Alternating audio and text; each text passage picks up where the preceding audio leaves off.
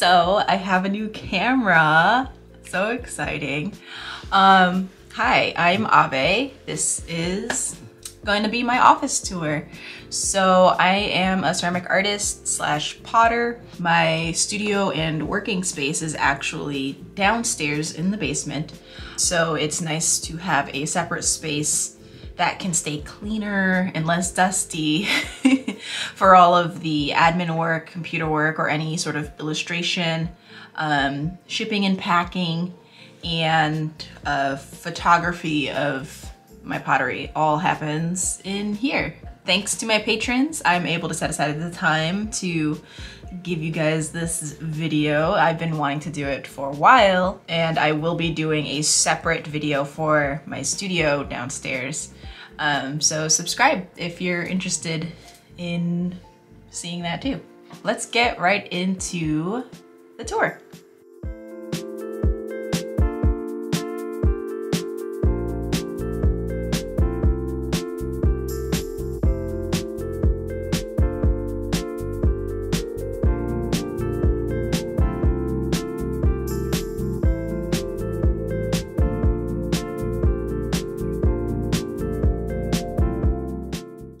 Okay, so let's start with my desk area.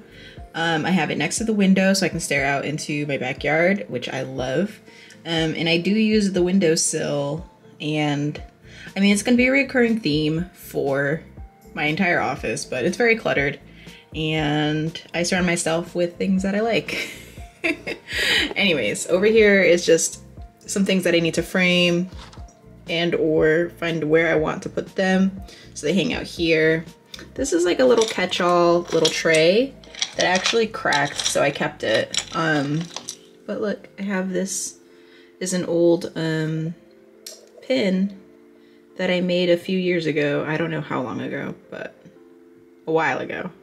Over here, just lots of random things, like this certificate from when I went hiking with llamas, and the woman running the Rowanwood farm said that you have to show this in order to be in the second class, which is more extensive in terms of hiking and less of the educational part. So I was like, I'm absolutely gonna keep this. And that was a really fun experience. And I have a little llama that I made with the ear broke off, but still cute. I'll probably make it again someday, but for now, there's that little guy. And this cup is actually by Mark Arnold, and I got it at an NCECA. And what happens at this conference, it's a clay conference, NCECA, but at the clay conference, a lot of times people will have shows in their hotel room. And that's where I got it. They had a little gallery market pop-up in their hotel room. On to the rest of my desk. Down here is just more art supplies, and my dog, that's where he ends up sitting a lot of the time. He steals my blanket, but right now all the blankets are in the wash. So for now, he's just comfy cozy on this bed. So I have my washi tapes, a few more markers and pens and things, essence that I need to put away. I use this when I use a luster. This is what cleans the brushes, and I was all out, so I bought 5 of them. And some bowls that I made. No one wanted this one, but it's one of my favorites, so I kept it. Look, I was so confused. Just random things. Mostly binder clips in here. And over here, it's more office supplies. This has all of my Copics and Posca markers are in here. I absolutely love this thing. It's from IKEA. And it's come in handy, and I thought I was going to paint it, but I never did, so I just started sticking stickers on it. Some of the stickers are, this is Creative Cats with a K with creative. I made this one. These two are Sinister Squid. This is Sarah Zunda. This one is Bailey J. This is Lee Ellickson. I hope I said their name right. I made this one. This one is Quest of the Beasties, Bailey J. And this one, I don't know the artist, but my friend who moved to Arizona got me this sticker. And it's really cute because it reminds me of how I like to keep my hair and plants, and it's pretty. But on top of this collection of office supplies and markers and business cards, washi tapes, a lot of things in there. But on top, I have my Rollo printer. That's a Samantha Bachman sticker and more Pusheen and Bailey J stickers. And up here, I have kind of like a little altar, I guess. I don't know. I just really like crystals, specifically amethyst. It's my birthstone. This is a tarot card from Zeke's Lunchbox. I'm excited to buy the tarot deck whenever they finish it. But yeah. Oh, and here's a big rose quartz. And I absolutely love this calendar my friend got me. It has little dice to change the date, and I often put a date to look forward to. So this one has January 14th. That's probably the day that I'll open up my shop again. And here's my Palea plant. Looking so cute. I love them. And this was actually a slip casting project that I did in my post back. The project was to splice together some old tchotchke molds. So slip casting is kind of like pouring liquid clay into a mold and then that dries, right? So back in the 60s and 70s, it was like a very popular hobby to use slip casting and make slip casting molds. So I chopped off the heads of a lot of different animals and put them on this mermaid body. And I really like it. But yeah, so like everyone's grandma's basement has a bunch of molds and they're like, what the heck do you even do with these? There's a lot of old tchotchke molds out there. If I were to ever slip cast again, that's probably like the work I would do. Anyways, and just some of my blobs, some that I thought were like too small or I just wanted to keep one for myself. A little 6% Doki Doki pin for my love of J fashion. This is a little post-it note that I doodled and I just kept it. So it says, "The sun will shine again soon, friend." And there's me and my husband. It's a little Instax. I have one of those cameras, but this was like before we were even engaged. This was so long ago. I don't even know when. Anyways, onto the rest of my desk. I keep some dog treats for my dog in there. He doesn't know that, but I do. Some stickers and more washi tapes. Sometimes I'll put candy in there. And this thing I kind of want to point out because a lot of people that sell stickers or send stuff in envelopes, I noticed that they will use like a pull tab thing, but this is basically so you don't have to lick an envelope. And this little sponge just gets, you moisten that and then boop-a-doop-a-doop, you moisten it. So that way you don't have to lick your own envelope, but also you don't have that extra paper of the little pull tab. Nifty little thing. I used to work at an office supply store, so there's some weird office supply things that I remember that a lot of people don't know exist. It's my stamp that I use for when I'm shipping stickers, some dice, more dice, more dice. And yeah, my morning coffee, little place to put my coffee, a little coaster. And these two cups, let me move this cup out of the way. These two cups are a set together, and it says, the tray underneath it says, "Cheer up, Buttercup," and this friend is sad, and this friend is the friend that's supposed to help the other friend, and it has, can I spin it? And it has some umbrellas, and this one has rain clouds. And it's just a cute little set that I made for school that I love. But I believe that's my desk. There's my new computer, new-ish, last year. It's a year old, but I love it.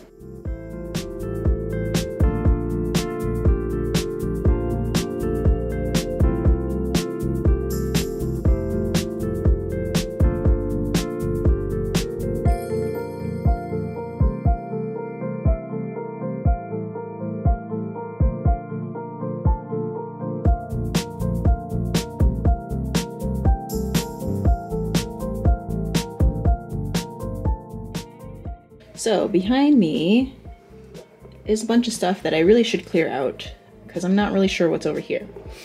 And in here, there's some old stationery stuff, like this pack of note cards that I thought I was going to use as thank you cards for my wedding and didn't use, but I will eventually go through this when shipping out stickers and things like that. And this big old stack are all the things that I use that are flat and small for shipping all of my illustrations and small product. And these are some of the thank you cards that I use. So I have some that are for the ceramics and some that are for everything else that doesn't need a care instructions. I have some of my tarot decks. I use these for ornaments, but now that it is past Christmas, I could probably tuck those away, clear up a little bit of space. I kind of want to leave my tree up for a while. I just put a bunch of keychains on it for now. So I'm like an old Tamagotchi. This is from Ugly Plants. That's really cute. This is my little piggy bank lion. And yeah. And all of my pins. I've been collecting pins for I don't know how long, to be honest. 7 or 8 years, I think, maybe. This is some of my pin collection. I do have some of my pins in Ita bags, and I do have some in other parts of the room as well. This is kind of new for this year, are these Polly Pockets, because I used to play with Polly Pockets all the time, but I have no idea where my old Polly Pockets were, or are now. So I bought some on eBay. It was a gratuitous impulse buy. And a cactus I made when I was in, when I worked at Craft of 8. It's a craft studio, a DIY craft studio. And I found this while cleaning. It is an ocarina, and I was so proud of the my first babysitting money that I ever made. I spent it on this, and I had to fill out a form on the back of a Nintendo Power magazine. So I sent that in, and then yeah, this came in the mail. Still plays. It's so cute. And I very severely dated myself, but that's okay. But yeah, and there's my old Game Boy Color. That still works if I get batteries in it. But for now, I just leave it on display. And then there's some more awesome things that I love up here.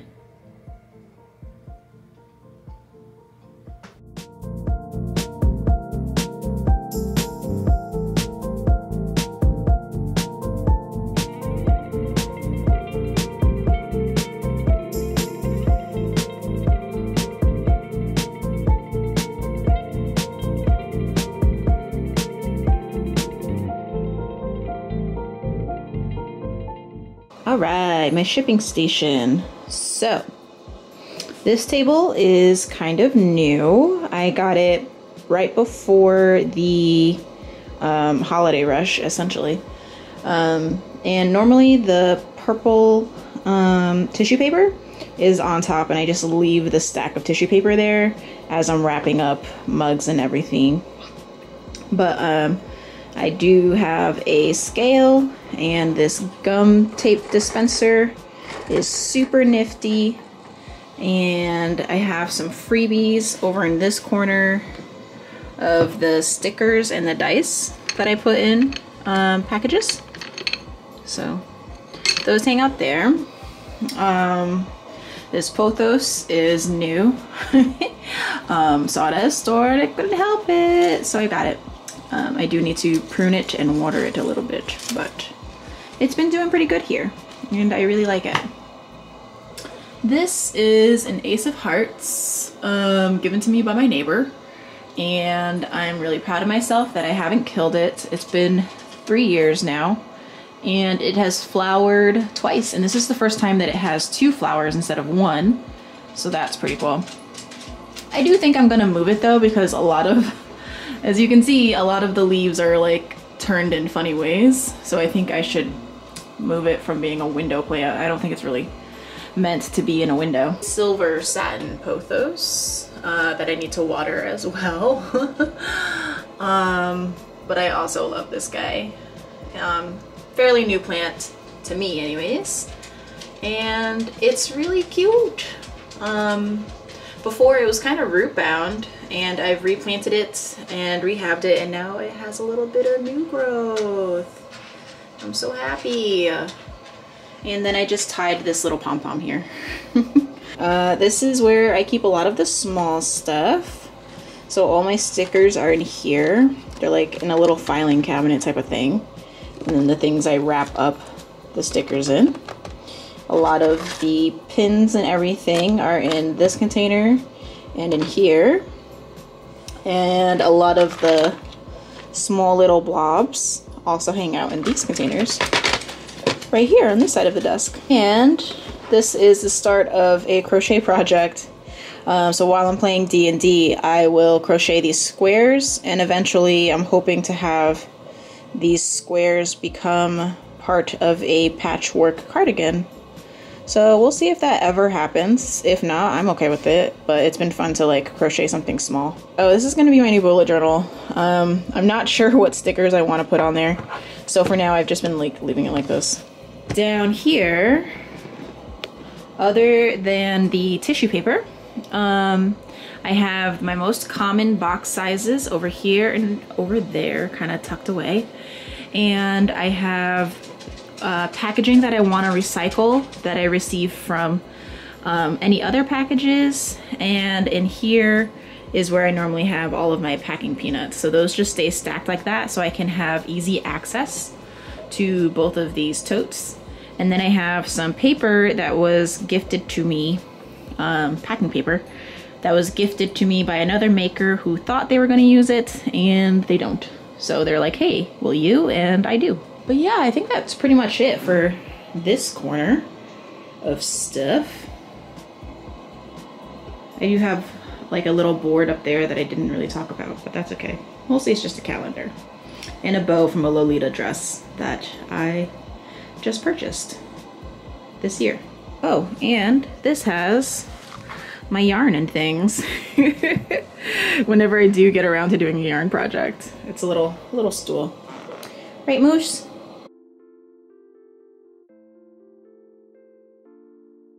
All right, let's talk about this little corner. This is the light that I use for photography, all of my product photography. This light has been a lifesaver. I'm thinking of getting a second one because it would just help with the shadows, bouncing the shadows appropriately. And photographing bigger work would require a little bit more light than this, but since I mostly work with making small stuff and mugs for right now, this works out great. And I hang all of my badges from all the cons I go to kind of like right here. They just hang and chill out. All right here. This is a backpack my friend gave me. So soft. And then here are some of the pops. Oh no, Tina fell. These are my pops, most of my pops. And I do have some handmade dolls. I made that little red one with the button eyes, that one right there, with some students at a summer camp. And then the other two I've purchased from artists. And then I have some more pops up there. And this is where my husband keeps his guitars. And two of the guitars are my bass guitars. So this one was a gift from my grandma, who has since passed away, but it was my first bass guitar. And I think the checkered, right there, the checkered strap is very telling of my youth and my scene days. And then here's the other one. I'll move his case out the way so you can see it a little bit better. But yeah. And this one's a fretless, and it's really woody, and I love it. And I just keep some other big poster and boxes back here.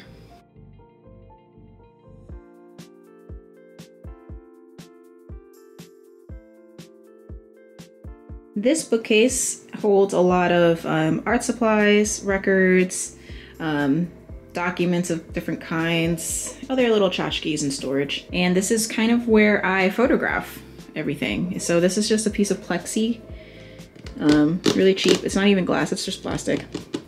Plexi, And then that is contact paper. And it is a foam core board that is able to fold in half. And it works out great for a lot of different scenarios for photographing. And I have my little cutting board over there and some more art. I think the only thing that I made on this wall is this guy right here. When I took a crafts class in college, we learned how to weave, and I think if my program had fiber as one of the options to pick, I probably would have gone into fiber arts versus ceramics. Who knows? I think about that type of stuff a lot though. All right, onto the door. Okay, so this is a dream catcher I made when I was working at the craft studio, Craft of 8. Anytime we teach a class, it's helpful to make along with the students so that we have an example to show them at the end. And then this is a little a doll I made in summer camp that I decided to keep. Again, an example made for the kiddos, and she's just like hanging on. And this is a piece of cloth that we got in high school band when we went to Hawaii, and we all thought we were going to learn how to hula, but instead we learned how to do some traditional Japanese dances with very, very sweet old ladies. And they gifted everyone this, I guess a scarf. Yeah. Let's see, behind the door, I just have some totes and a cape, or no, like a robe type of thing, for cosplaying. But a lot of these totes are experiments because when I was doing handmade markets, it felt weird to give them just a paper bag after they buy a lot of things. So I wanted to give them a tote bag. So these are all block printed things, and that one's the doodle. And I still have the blocks that I've carved, and I think I will probably do something with them. Maybe totes again, I don't know. And these are the fanny packs that I would use at markets. Still filled with a lot of my show things. Who knows, maybe 2021 we'll have some markets, I don't know. But inside this closet, more boxes. More packaging stuff in boxes. It's really all that's in here, really. A lot of my small boxes and extra packing supplies and the tote bags that I'm currently selling. They just all live in here. And there's a llama mask, I guess, like a costume mask thing that my friend gave me, and I thought it was the most ridiculous thing, so now it just hangs right there and it's really cute. Over here, a few more papers and things, right, Moose? This entire bookcase is all music books. Yeah, pretty much the entire thing. My husband teaches music lessons, guitar mostly, so he references these all the time to teach his students.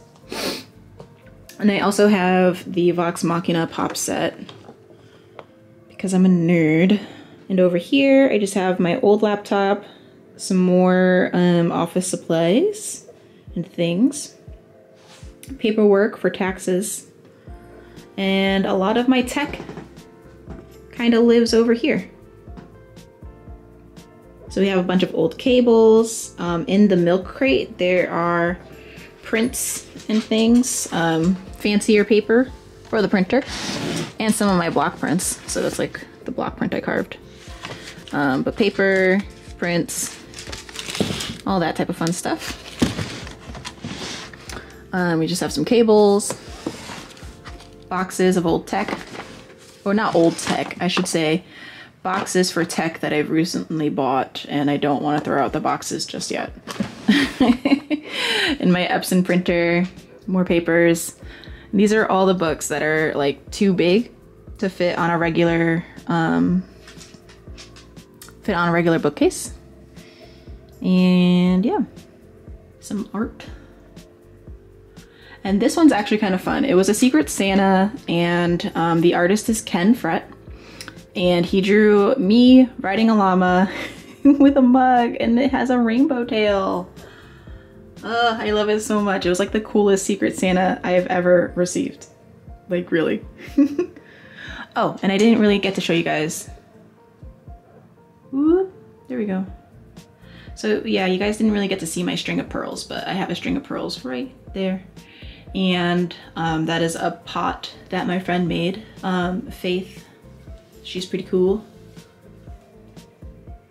And yeah. Moose. Bye. So I hope you enjoyed this tour. It was really fun, kind of like delving into all the little things that I keep in this room. It's a lot of little things. But I'm excited to see how this room changes, and I do have a few things planned for this room, so that'd be really cool. And don't forget that I will be doing a studio tour coming up soon, and if you're interested in that and other content from a ceramicist slash potter slash artist person, then subscribe and follow along.